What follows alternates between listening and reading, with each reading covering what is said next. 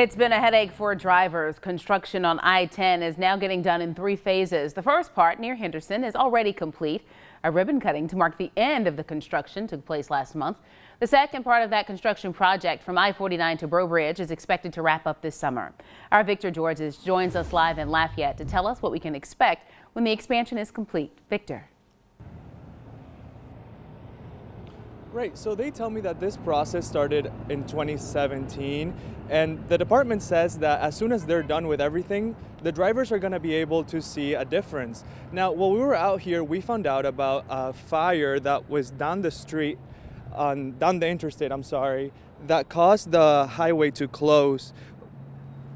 Both lanes are congested for about 2 miles each way, and where we are in Louisiana Avenue, you can see the congestion forming. If you're heading out, LA 347 is still closed.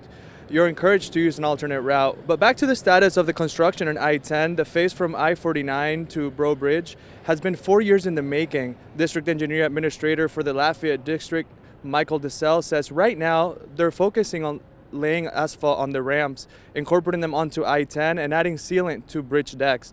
The third and final part of I-10 remodel goes from Breaux Bridge to Henderson. This phase of the project started in 2019. It is expected to be done by summer 2022. The DOTD says a large investment has been made, and they hope people notice a difference. The total investment for all 3 of these sections of I-10, which goes from I-49 all the way to the Basin Bridge, is in excess of $260 million. So a significant investment in our infrastructure. And I think the traveling public are going to see the benefits through added capacity and a smoother roadway whenever we complete.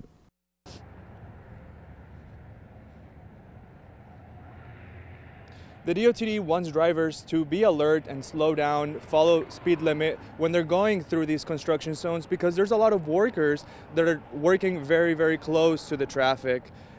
Live in Lafayette, Victor Georges, KATC TV3.